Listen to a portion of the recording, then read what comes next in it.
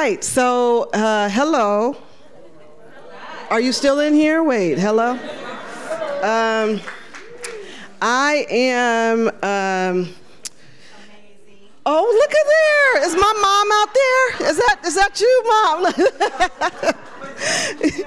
Thank you. I see you, Miss Crawford. I am really grateful for this next conversation. So I'm going to say a little bit about April Ryan. She is going to come out, say a few words. We're going to talk a little bit and then have some room for Q&A. And just, I wanted to give you context and background. So I see Mark, and gosh, maybe a month, 2 months ago, Commonwealth Club had the moderator for something that was happening canceled, and they asked me if I would fill in. And so some folks know that I love books. And I don't like to talk to people about their books if I haven't read them. And so I'm not an avid reader. You know, some people are like, I read all the time. Like, I love to read, but I read children's books. Like, you could read that in 20 minutes. And, but the book they gave me, but the book was like, you know, I had like 2 days to read hundreds of pages. And let me tell you, it read so beautiful and so easily. And the writing and the writer did such an amazing job. And so the book was Black Women Will Save the World by April Ryan.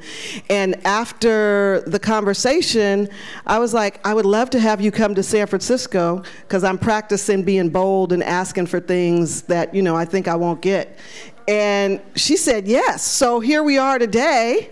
Give it up for April Ryan. And so I'm gonna, and I said all of that to say, like, let's understand. Oh, y'all standing up? She's okay. Look, I said all of that to say because Alicia Garza and April Ryan they command rooms, they have access to so many things, and so often people get up and they talk about the importance of community, grassroots, the importance of folks who are leading the work, and then when you reach out to them, they don't have time for them. And like, that's very real, folks. Like, I just need people to understand. A lot of times people are front and center and saying like they're down with the cause, but they don't want the cause to come to their house, right? And so when she said yes, I was blown away.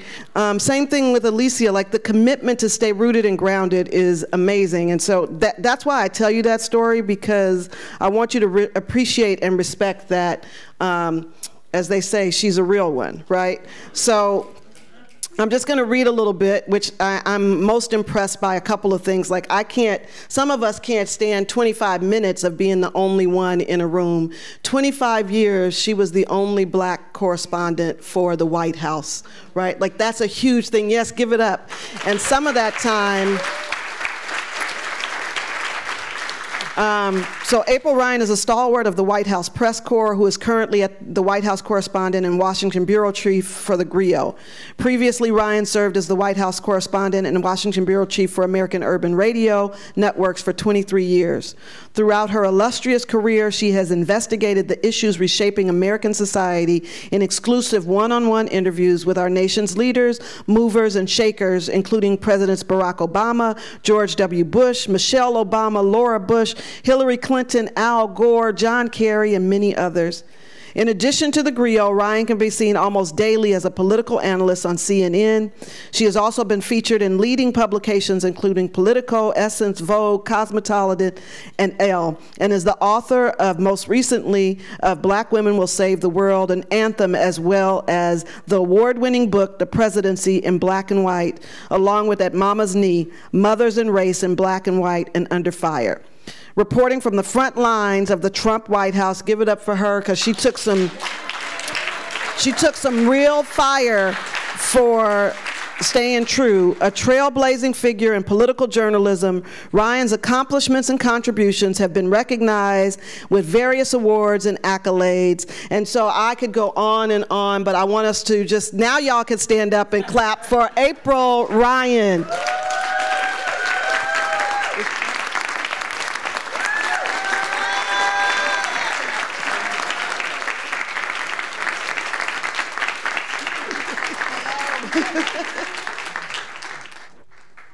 Good morning or afternoon here?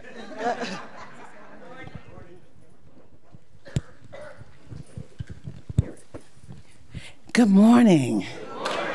Good morning. Happy Black History Month, right? It is such an honor to be back at the Commonwealth Club, and I'm catching up backstage with my good friend. Whew! History herself, Frederica Newton. I know, right. And I think about yesterday to today, the cyclical nature of this moment. The cyclical nature of this moment. And I'm going to talk for a little bit before I sit down and we have conversation. Thank you so much for inviting me back. This is one of the best moments in San Fran, right? It's good to be away from the White House, right? I got time off just to come to be with you. But I'm going to give you a little bit. Thank you. Thank you for thinking of me. Thank you for putting your hands out at the TV when I was in trouble. If it weren't for you supporting me, I don't think I would be here. I mean, really be here. Because y'all called it out. And you saved my life and my children's lives. I'm serious. But this moment that we're in, it makes you kind of want to cry. And I think about Tuesday night. How many of you stayed up and watched the State of the Union address? For those of you who didn't, shame on you. It's on YouTube, go back and watch it.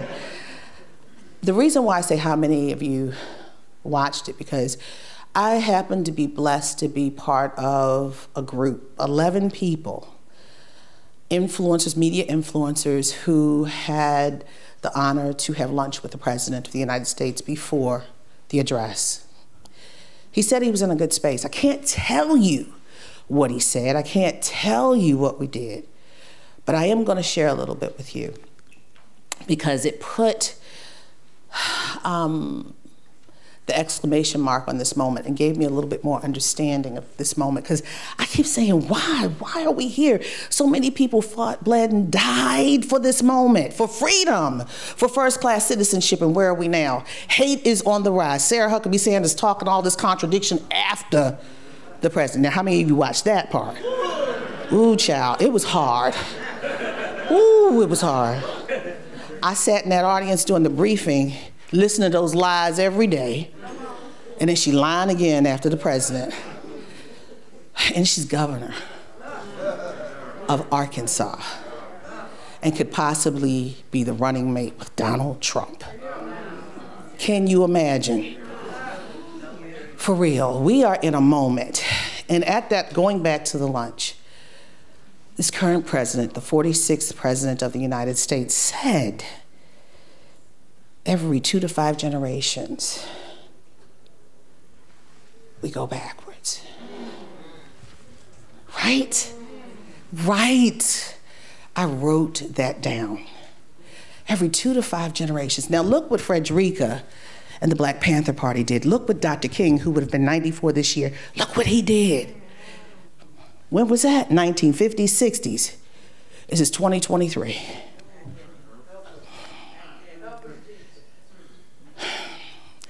I'm a journalist in rarefied air in one of the most exclusive places and a perch to watch America, 150 feet away from the President of the United States. It took all of y'all, Black Panther Party, Dr. King, Malcolm, all of them, all of them, to get a little girl from Baltimore like me to raise my hand for 26 years to ask questions of a United States president and for them to call me by name.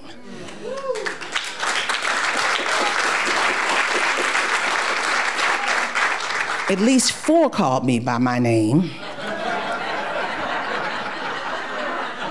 And that's the truth. You saw it. Sit down. Can you get the Black Caucus together for me for a meeting? I'm just a journalist.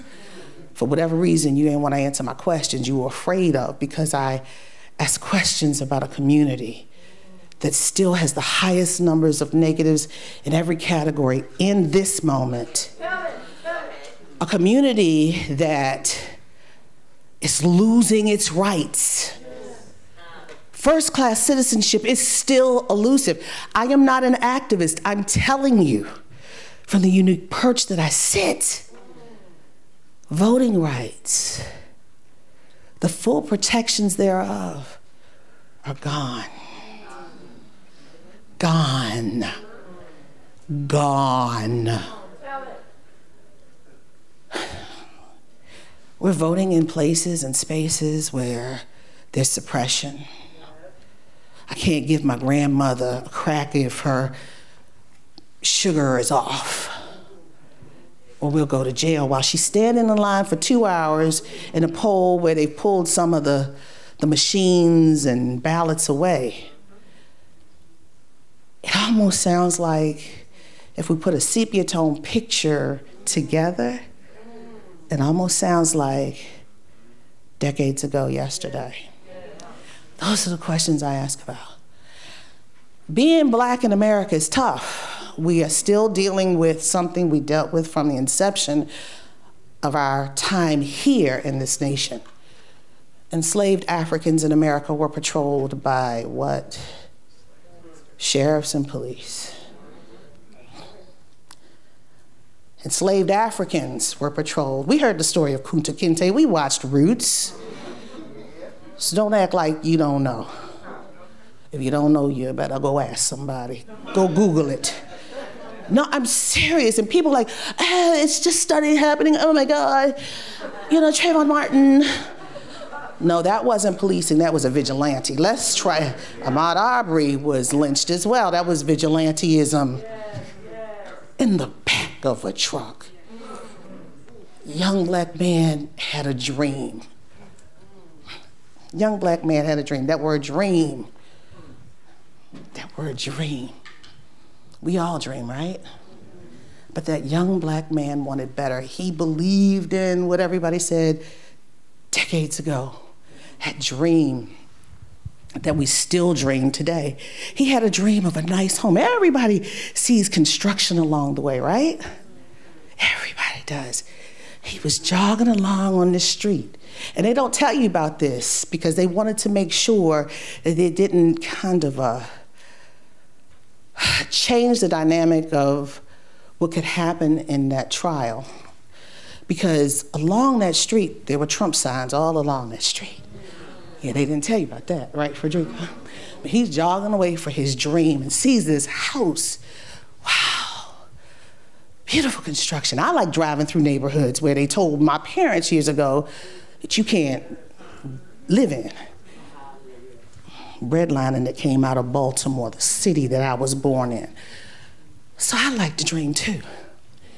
But unfortunately, you know, everybody on that street with the Trump signs said, oh my gosh, we got this guy in this neighborhood. Who is he? Why?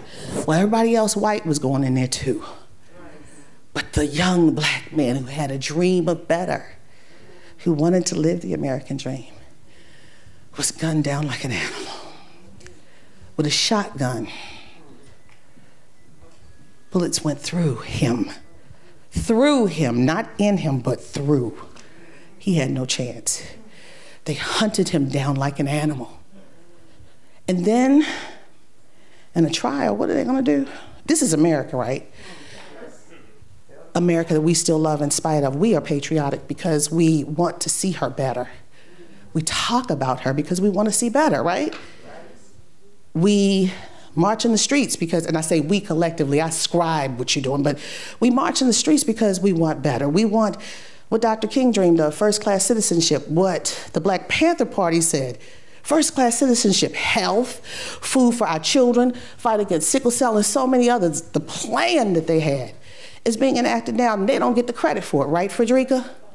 Let's talk about that part. The clinics that they're funding now.